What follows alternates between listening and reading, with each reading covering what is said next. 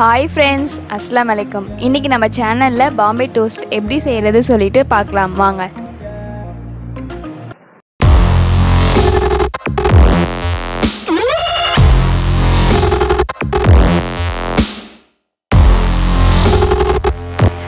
இப்போ நம்ம பாம்பே டோஸ்ட் செய்யறதுக்கான பொருட்கள் பார்க்கலாம். ஃபர்ஸ்ட் நான் 3 எக் எடுத்து வச்சிருக்கேன். ஒரு பவுல்ல சக்கரை எடுத்து வச்சிருக்கேன். பிரெட் எடுத்து வச்சிருக்கேன். நெய் எடுத்து வச்சிருக்கேன். ஒரு கப்ல பால் எடுத்து வச்சிருக்கேன். இது திக்கான பால், காய்ச்சாத பால் நான் எடுத்து வச்சிருக்கேன். காய்ச்சாத பால் ஊற்றினாதான் பிரெட் டோஸ்ட்டுக்கு நல்லாயிருக்கும். நான் 3 முட்டையை எடுத்து உடச்சி ஊற்றிக்கிறேன் ஒரு பவுலில்.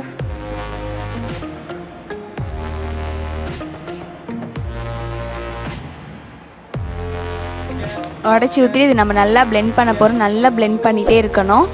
முட்டையும் அந்த மஞ்சக்கருவும் வெள்ளைக்கருவும் ஒன்றா கலந்துடணும். ரெண்டுமே சேர்ந்த மாதிரி நல்லா நம்ம பிளெண்ட் பண்ணிகிட்டே இருக்கலாம். எவ்வளோக்கு எவ்வளோ பிளெண்ட் பண்ணுறோமோ அந்த டேஸ்ட் நம்மளுக்கு கிடைக்கும். நல்லா 2-3 மினிட்ஸ் கிட்டே பிளெண்ட் பண்ணுறேன். பிளெண்ட் பண்ணிகிட்டே இருக்கும் போது இதில் நான் சர்க்கரை ஆட் பண்ண போகிறேன். உங்களுக்கு தேவையான இனிப்புக்கு நீங்கள் சர்க்கரை ஆட் பண்ணிக்கோங்க.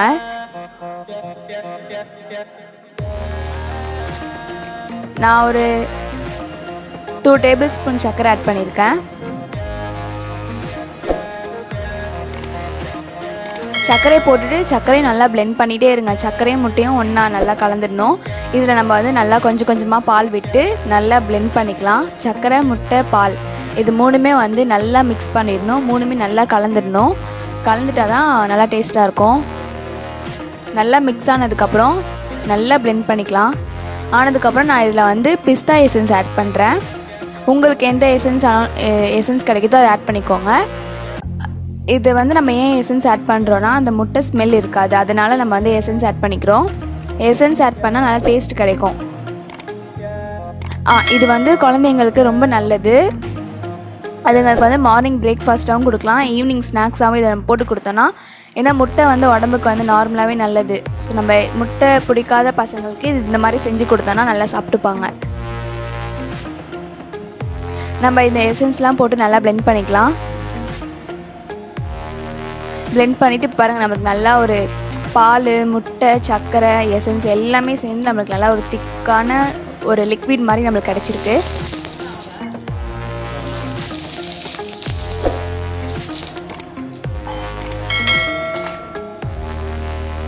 நம்ம ஒரு தவால நெய் தடவிக்கலாம். நல்லா நெய் தடவிட்டு பிரெட் எடுத்து நம்ம எடுத்து வச்சுருந்த மிக்சிங் அந்த லிக்விடில் டிப் பண்ணிக்கலாம். நல்லா டிப் பண்ணால் நல்லா இருக்காது. சும்மா லைட்டாக டிப் பண்ணிவிட்டு ப்ரெட்டை தவால போட்டுடலாம்.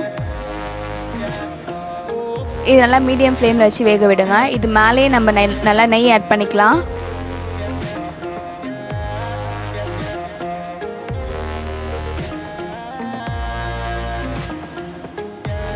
இதை நம்ம நல்லா மீடியம் ஃப்ளேமில் வச்சு வேக விட்டுக்கலாம். வேக விட்டுட்டு நல்லா லைட்டு ப்ரௌனாக நம்மளுக்கு வரணும். ரொம்ப குக் பண்ணிட்டோன்னா கருகி போய்டும், டேஸ்ட் நல்லா இருக்காது. 2 சைடும் திருப்பி விட்டு நல்லா வேக விட்டுக்கலாம். இது நல்லா இந்த மாதிரி வரும்போதே நம்ம எடுத்துக்கலாம். இந்த மாதிரி ப்ரௌனிஷாக மேலே அப்படியே ப்ரெட் அந்த முட்டைலாம் வெந்திருக்கும். அந்த இதில் நம்ம எடுத்துடலாம். 2 சைடும் நல்லா ஈக்குவலாக ஆயிருக்கணும். 2 சைடும் ஈக்குவலாக ஆகிடுச்சா பாருங்கள். இல்லை ஆகலை, நம்ம திருப்பி போட்டுக்கலாம்.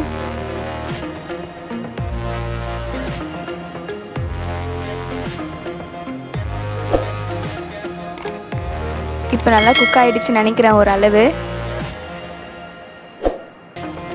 நல்லாவே ஆகிடுச்சு. 2 ஒரே மாதிரி குக் ஆகிடுச்சு. இது நம்ம எடுத்து வச்சுக்கலாம். எடுத்துட்டா நம்மளுக்கான சூப்பரான பிரெட் டோஸ்ட்னு சொல்லலாம். இது ஃப்ரெஞ்ச் டோஸ்ட் நம்மளுக்கு ரெடி ஆகிடுச்சு.